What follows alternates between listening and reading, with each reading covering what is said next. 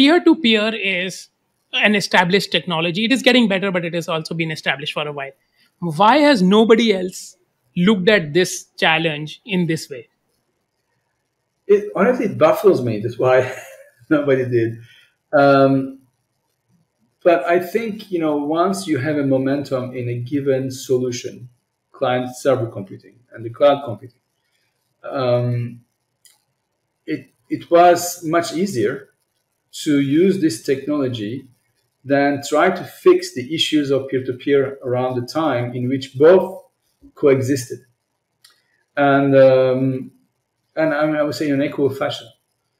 So once that train left the station and it started gaining speed and a massive momentum inertia, it was very hard to stop. It's a very, very hard to stop still.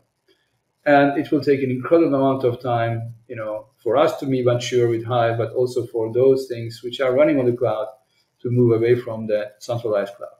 So I think that's one element. And then the second element is that, if something works, why break it?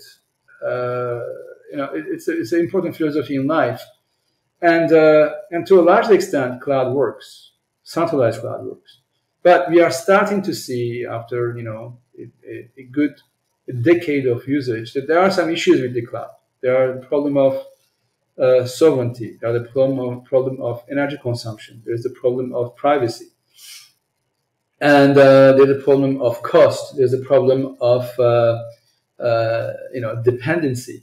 So in the beginning, nobody cared about those things. We just want to build the technology and run it. And now those things are becoming massive issues for governments, institutions, and to some extent individuals. And so the second reason, I think, is because the timing wasn't right before. The pain points weren't acute. The technology was immature. There was a good alternative. It was economically viable. So people decided not to do it. But I believe that timing is everything.